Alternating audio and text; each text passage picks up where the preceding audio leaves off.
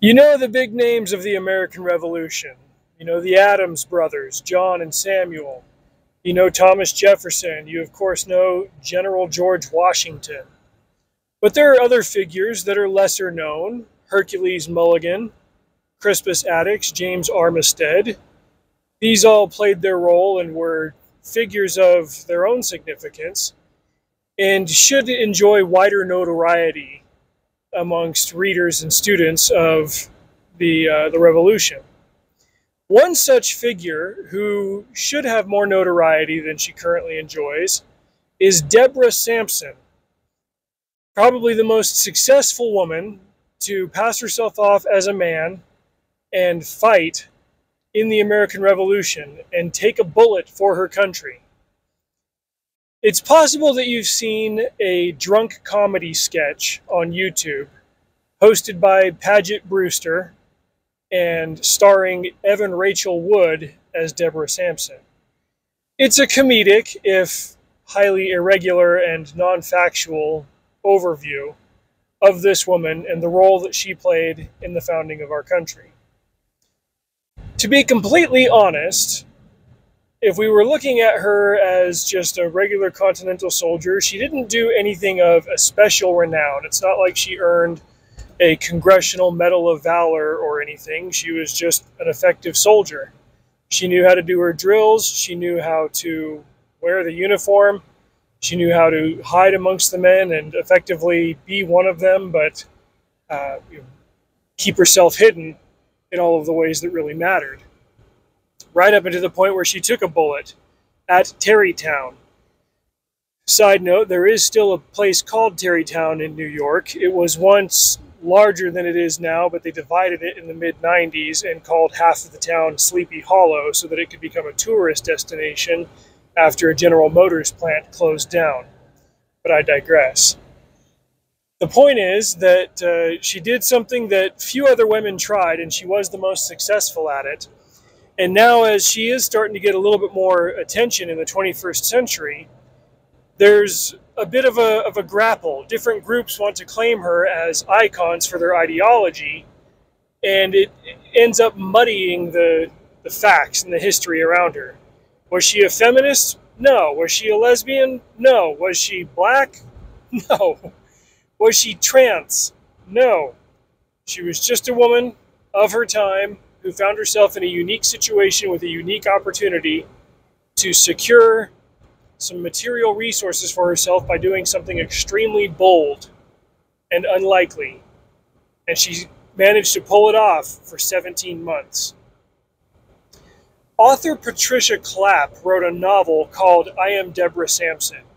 It is a heavily fictionalized version of Deborah Sampson's life.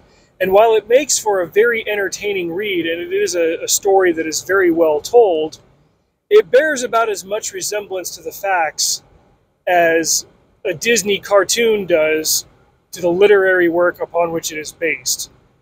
Or, let's say, a Ridley Scott movie to the actual historical facts that inspired him. Maximus Decimus Meridius was not an actual historical figure, even if Commodus was, for example. Kingdom of Heaven and its portrayal of the Crusades, good movie, historically inaccurate. Napoleon, haven't seen it, got no interest in seeing it, but you get the gist. Author Alfred Young put together a book that came out about a year ago, and I just heard about it recently. I threw it onto my Audible list because the reviews of it were very convincing. And I just finished listening to it today, and it was incredible. He did the hard work and heavy lifting of sorting through original sources to cut through the modern-day BS, the opinions and the editorialization, and most importantly, the histrionics surrounding this woman. And does a great job of cutting the ties that modernists have attached to her to pull this brave figure into various ideologies.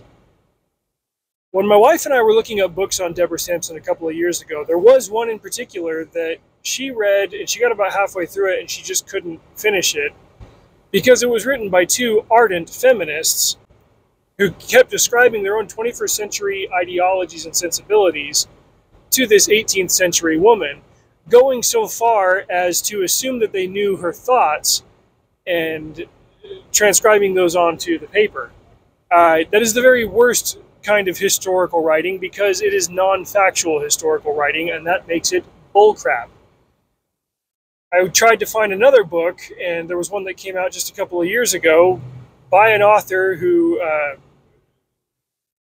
he or she said that he or she had the transgenderism going on, and was trying to write this from the angle of Deborah Sampson being a transgender soldier, and this author also claimed to be a descendant of Deborah Sampson.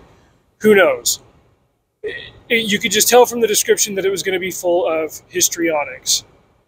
When I read this description of Alfred Young's book, I was intrigued to finally be able to cut through all that and sort through those details and find out what do we actually know about this woman, what she did, why she did it, and what her legacy means today. She was the daughter of an impoverished family. She was given into another family to be effectively a servant. She learned different skills and trades and such, but she really wasn't in a position to earn any inheritance. Her dad was poor. Her mom was completely destitute. There was no land or farm or anything that she was going to inherit. But physically, she found it possible for her to pass as a man. At the time of the Revolution, the average height of the American male was 5'5", and the American female was 5 foot. Deborah Sampson was over 5'7". This would be like a modern woman today who was 6'4". Right? It would definitely stand out. It would get your attention. And if she had the general physical build of a man, not to necessarily say that she had to be gigantic and muscular, but that she didn't have the pronounced curves of a woman, if she was built just a little bit more straight up and down, and she had small breasts and could strap them down with a bandage to her chest, bind them, and then let the uniform do the rest, all she'd have to do is deal with a little bit of hazing over the fact that she's an army soldier but she can't grow a beard. Deborah Sampson had to deal with that, and also hide her monthly visitor, and if she could pull all of that off, well, she could be one of the boys. There are letters, there are documents, there are receipts, there are journal entries, there's all kinds of stuff that Young sorts through to get to the core of the matter. After she got injured and got discharged from the army, when she was found out, it took her a long time to get her pension that she was owed as a soldier. And Young goes into great detail about different types of soldiers that struggled to prove that they were owed their pensions. Like, this is back when money was tangible and Congress actually kept an eye on that kind of thing. And there were a couple of women who tried to pass themselves off as former soldiers, but had no proof and were lying, but were effectively trying to run scams to defraud the government.